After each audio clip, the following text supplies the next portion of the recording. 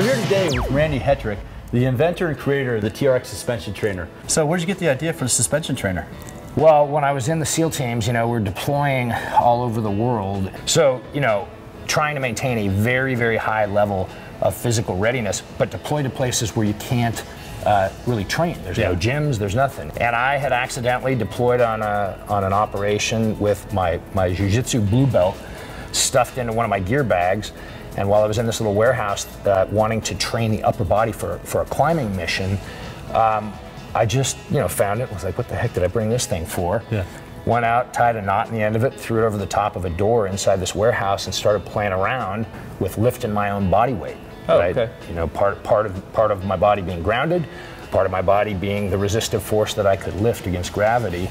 And one thing led to another. I found some old webbing in one of the spare gearboxes that we had to kind of improve on it a little, and ended up creating kind of the upside down Y that you see today in the TRX. Cool. Okay. How long ago did you create it? Well, that Cro-Magnon prototype was back around 1997, 1996. Okay, cool. Okay.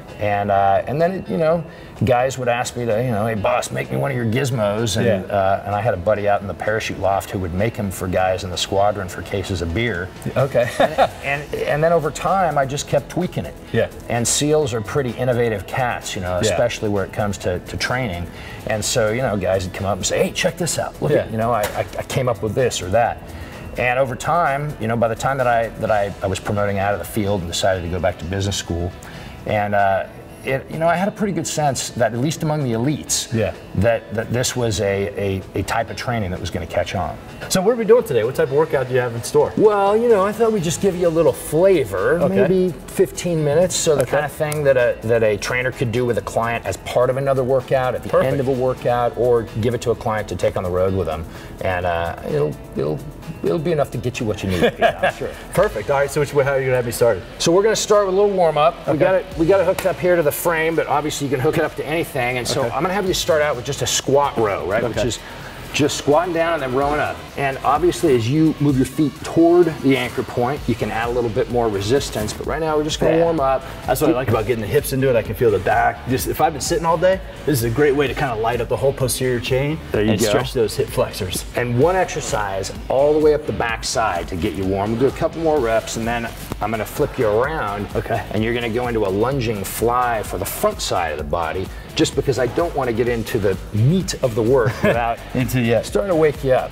So now, I like to drop my hands into the cradles, the foot cradles for this one. Yeah. And then as you step out toward me, step out into a lunge. Big stretch. Oh man. And just take your time on this one. Really just kind of warm up, get into the chest, because we're going to do a little bit of chest work, a bunch of core work. And this is a great one for that hip flexor on the trailing leg.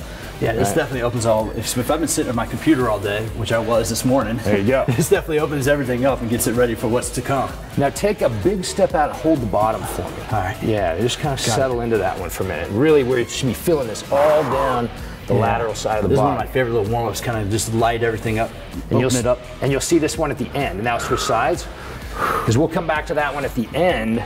For the same, there you go, and leaning forward into the lead knee really gets into that hip flexor and the ribs on the opposite side. Again, that triplane stretch into that back hip really will open up and get more power, more strength out of it. Yeah, when we're going to get some of that from you. Now just do a few more reps at regular speed, and then we'll get into our first little bit of the workout. I'm a little nervous here. Working out with a true special operator. Now, so we're going to start with the front side of the body since we're warm. Shift back up to the handles, and I'm going to lengthen you out just a little bit here. Okay. Put the length of your arms in. Now, walk back into modest resistance. We're going to start with what we call a clock press. Short arm presses, long arm flies, just like a clock. So here, there's short arm and long arm. Yep, and then switch sides, exactly. We'll give you about 30 seconds on that. Gotcha. Now, as Pete's doing this, he's got his core's activated. You feel your core on? Yeah. This isn't your uncle's chest press, right? No. He's got one side flying for the anterior shoulder, core engagement, a little bit of asymmetric load. There's a lot going on here. You feeling it? I'm digging. I have to dig my feet into the ground. I have to brace through the hips, squeeze the glutes. And if you wanted more, you'd walk your feet back. If you wanted a little bit less, you'd walk your feet toward me. Yeah. Never sacrificing in form. And one more each side. And stop. Okay, now we're gonna flip around, but we're gonna tie them together and we're gonna go to the power pole. Gotcha. Do a little front side pressing and then a little back side. This is the way I always use it, because I always like making sure the handles are secure. I know you have different generations of suspension trainer out there, but I'm just used to doing this because I think it gets me in the habit of being safe whenever I use it. That's a great way to do it. You can't go wrong. The new ones all have a locking loop, but the old ones don't, and so it's best to lock it together, and you're an old pro. So you can see Pete's been doing this power pull before. Now I'll challenge him by having him slow down a little and reach all the way out here and look at me. There, now when he does that, he has to uncoil. Yeah, this is and then recoil. There you go. A couple more, and then straight over into the other arm. So just make the transition. This will also let you know if one side of your body is stronger than the other, which in most of us it is. Yeah, this left shoulder's a little weaker. Yeah, everybody's got their you know, their dings and bruises from years on the road. Couple more, and time. Now we're gonna go down to the ground, and we're gonna, because we're working through his body, starting up high, working front side, then back side, and then he's gonna go down to the ground, and we're gonna work. We're gonna start with him working front side. All right, so front side. So let's shorten these up just a little. Gotcha. I like them about the length of my foot from the ground. That's how I gauge it. And then I'll just, there you go. Roll on over into that. Get you all set up. All right, now he's in a plank. We're gonna do a crunch to a pike. So just start nice and slow. So there's a crunch, up in the pike. Looking great. Now, he's gonna have a hard time talking here, but I'm gonna guess that you're feeling that whole anterior core muscle set already. Yeah, the heart rate's coming up. This is a great coming up. To this bring might not look hard, but I'm really getting the abdominal muscles going. There you go. The little abdominal muscles I have. A couple more reps. He's bringing his heart rate up on this one. This is one that you definitely have a high metabolic component. And then just put in a couple push-ups for me, Pete, at the bottom. Turning this into the atomic pike and the atomic. Oh, man. Good job. All right, man. So now, go down and just flip over, and I'm going to keep you down on the ground, and we'll just put your heels in. Gotcha, thank you. All right, I'll give you a hand now. You lay back. You want to make sure that the suspension trainer is basically straight under its anchor point. Does it matter where my feet are, like in terms for resistance? As you move away from the anchor point, gravity is pulling against you, so it gets a little harder. As you push to the other side of the anchor point, gravity helps you, so it's a little easier. Okay. The other ways to make it harder or easier is he can keep his butt on the ground. Now just go ahead and do a keep your butt on the ground. Gotta get the movement in here. Yeah, so when you think about different levels of clients, right? Yeah. Keeping the bum on the ground and just thinking about activating down into those heels. Yeah, most people don't think of training the hamstrings like this, but I'm feeling the hamstrings working with the calves as one solid loop, as one solid feedback loop. Absolutely. And so this is a great place to start, but then for a little more advanced, guy like I'm gonna have him lift his butt off the ground. Now he really loads it. So now bring him in, and we're gonna add an abduction. So out here, open up, and then back together. Yeah. Now you talk about a great one for glute and low back integration. Keeping those hips lifted up and everything, right to the hips there. You feeling that? Definitely feel those lateral hips are going. So here, posterior chain, and the lateral chain, hitting those fascial lines. Whoop, drop my tailbone there. There you go. And that's, you got core training here, but posterior core. Oh man, all right. Couple more. And time. All right, now, his heart rate you can hear is up a little bit. Now he's gonna go up, and where we're gonna finish this one off is, actually, we'll have you do, just because I don't want you to get cheated, we're gonna have you do one crossing balance lunge. Okay. So back in here? Yeah. Cool. And just, you can alternate sides, or you can do one side at a time. We'll bring his heart rate down just a little here, because then we're gonna finish it off with a metabolic blast. I like this into the hip though, man. People don't realize that this is a great way for runners. This can help reduce a lot of knee pain. Really getting the medius firing. Loading up that glute. And if you wanna, basic, your touch. A little more advanced, don't touch with that back foot. Now you add the balance component. Feel that stabilization challenge? Yeah, I definitely felt it in that hip.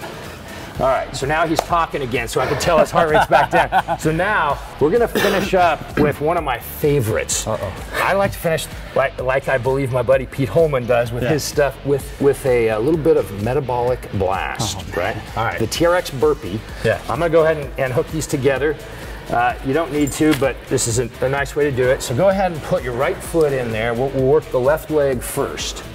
So right foot in, left leg. And right there, and the way I like to set this up is I like to set up so that I can, at the top, so you might hop back just a touch. Okay. Right there should be about perfect. Gotcha. All right, now, as you come down, you're gonna come down into a plank, do your push-up, pop back up, and then leap and clap. There you go. Now keep those going. Now, this will bring Pete's heart rate up. Now, he's touching at the back, and that's the great place to start. If he wants to take it up a little, then he does no touch and floats that back foot. So give me a couple with a floating back foot. There you go. Oh yeah, you feel that. Oh man. Couple more reps and we'll switch sides. Oh, this is freaking tough. Last rep. Bam. All right, now. Oh man. Now the good news is, Half a little breather here. that one's done. The bad news is we got another leg. Yeah. So Okay, get the left foot. so you got to work the put the left foot in, work the right leg. Okay. So now let's break this down once as you go down. So first you're lunging, come down, push up, then pop back up, and then a leap. So you talk about all the different stability, strength, metabolic training, core training. You got an asymmetric load between the left leg and the right leg. All kinds of stuff going on here. Okay, last three.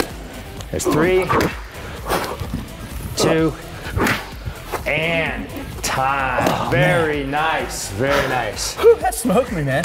So what are we gonna do for the cool down?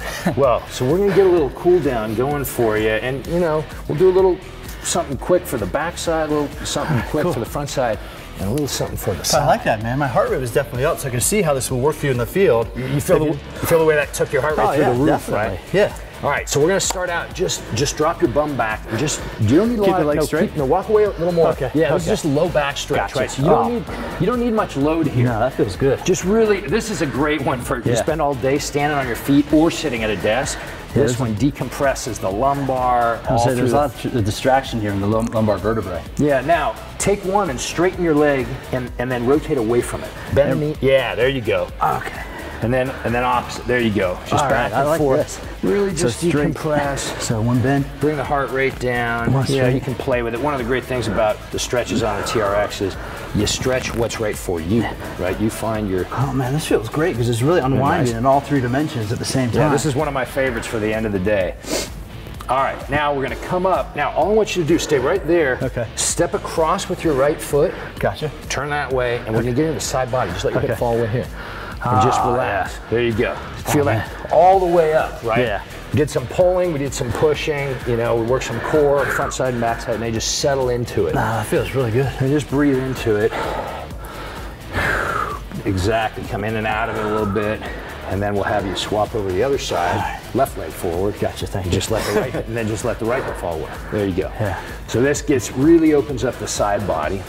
No, that's really, going back to that workout, I really like that. It was quick, and there's a ton of research just about how little metabolic hits like that can really boost VO2 and just do a great aerobic conditioning if you don't have a lot of time for exercise. Well, we didn't take much time today. No. All right, now turn toward me, and you're gonna, remember how we started with that lunge fly? Yeah. And we're gonna finish that way. I like using the hands in the cradle. I usually hold on to the handles, but I like this option. So now step out, get a big step out there with that lead leg. And now really rotate into it. There you go. And settle down into it. Oh yeah. Because with all those crunches and the pikes you did, right, for the hip flexors and for the core, this is a great way to open that up. That feels really good.